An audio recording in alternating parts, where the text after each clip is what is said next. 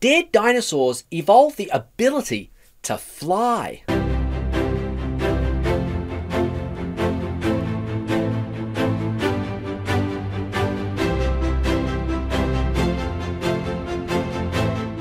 In part 1, we saw that a sequential reading of the fossil record does not in fact support the theory of the evolution of flight in dinosaurs.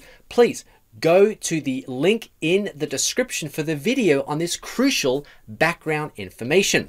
So what about objections? Why, for example, do feathered theropods have varying stages in wing and feather development? The illustrations depicting these developmental stages are real, even if they are out of order in the fossil record. As a Christian, I am told that this sequence cannot be an evolutionary one because I am bound by the evidence I find in Scripture. Having said that, however, I can fully appreciate why a non-Christian would join the dots into an evolutionary scheme. This is why creationists should never say things like there is no evidence for evolution. Whether we like it or not, this is evidence. So how should creationists answer this objection? Well, it may be that these so-called evolutionary stages for feathered flight are actually stages depicting a secondary loss of flight. We have many modern flightless birds, such as cassowaries, emus, ostriches, and kiwi birds, among many others. Some of these might be secondarily flightless, thus making their wings and feathers vestigial. Something like that could have happened to many feathered theropods that were originally created as flyers, but then secondarily lost the ability to fly, causing their wings and feathers, and in fact their entire bodies, to change to new cursorial lifestyles. God did say to the serpent in Genesis 3:14, "Because you have done this, cursed are you above all livestock and above all beasts of the field. On your belly you shall go, and dust you shall eat all the days of your life." Notice that God cursed both Satan and the symbol of Satan's deception, some kind of reptile. Notice also two other important details. First, God cursed all land-breathing animals.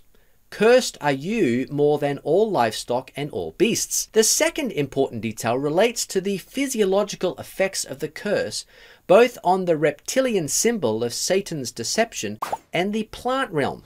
It would seem that the rest of the biological world was cursed in similar physiological ways. Scientifically speaking, there is still much to learn about biological laws and principles. Unlike the empirically derived laws of physics that exhibit unchanging relationships among interacting elements from galaxies all the way down to atoms, biological principles are not bound by absolute and uniform laws. Biologists Pawan Da and Alessandro Giuliano put it like this: "Our knowledge of laws, theories, and hypotheses can be traced to physical sciences. While physicists have identified a number of laws related to mass, energy, momentum, and so on, some of the laws known to biologists are those of Mendelian inheritance, metabolic scaling, and the recent power laws. However, even these laws are not absolute. They come with exceptions. It is therefore useful to think of biological regularities as broad generalizations than stiff relationships among interacting components." Of course, if we accept the scripture at face value, we should have no problem believing that the effects of the curse also included some supernatural aspects as well. There really is no reasonable ground to reject the hypothesis that all post-fall creatures, dinosaurs included, experienced massive amounts of rapid pre-flood diversification, whether through as yet unknown biological laws or through direct supernatural intervention. Of course, from a creationist perspective, it could just be that God created a bunch of non-flying feathered theropods. But we shouldn't rule out the possibility that some feathered dinosaurs were secondarily flightless. Some evolutionary scientists have actually proposed such a scenario. Gregory S. Paul, in his book Dinosaurs of the Air, The Evolution and Loss of Flight in Dinosaurs and Birds, is a good example.